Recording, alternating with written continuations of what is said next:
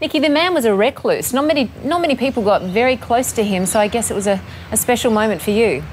Absolutely, and I think it's now something that I can definitely have in my memory, and I was one of the lucky few that got to spend time on stage, but also time, in his hotel room with a lot of other kids, and just getting to know the real Michael, and just how genuine and he just loved performing, and he was such a passionate person, and if I can carry through his passion and through my entertaining, then I'll be a happy girl. Yeah, an inspiring man, but just how did you end up on stage with him?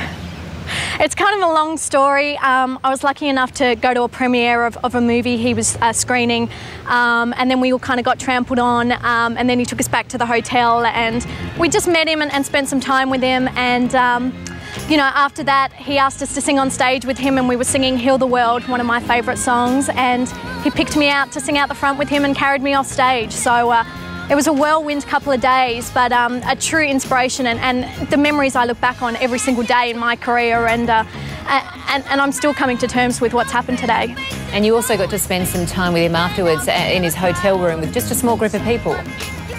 Yeah, there was a couple of kids that had been asked to come along and perform with him, and just spending time with him, and how shy he actually was away from being on stage, and as soon as he walked onto the stage he was unstoppable, and that's what a true entertainer is, and he was an exceptional person, the most down-to-earth person I've ever met, and just a true inspiration to me as an artist. Yeah, shy in front of a small group, but such a performer in front of millions, isn't he?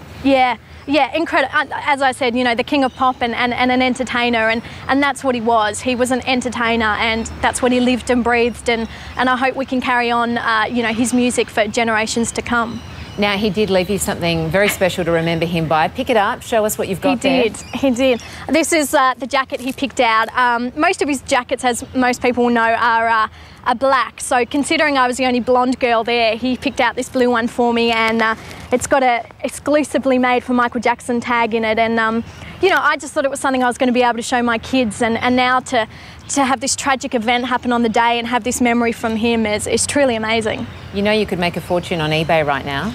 Oh, I think I want to keep it close to my heart. I've got a lot of memories with it, so I think I'll keep it. I think there's no question about that at all. But look, for someone who's had such a special memory with him, when you heard the news this morning, what was your reaction?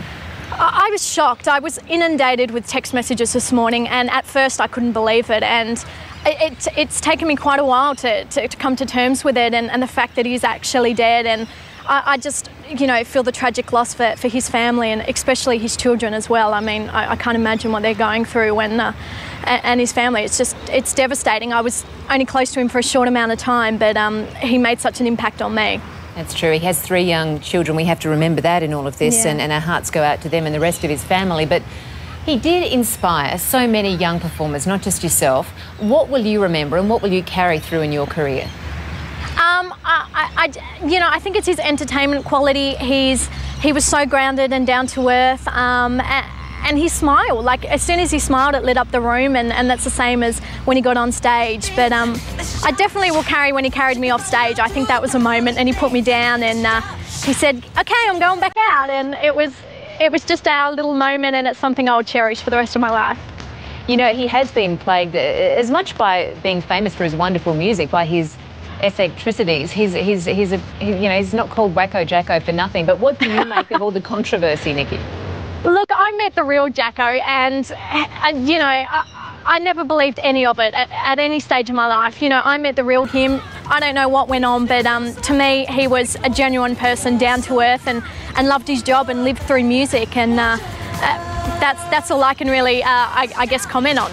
Okay, Nikki, well, you've got a jacket there to treasure and some special memories as well. We thank you for sharing them with us.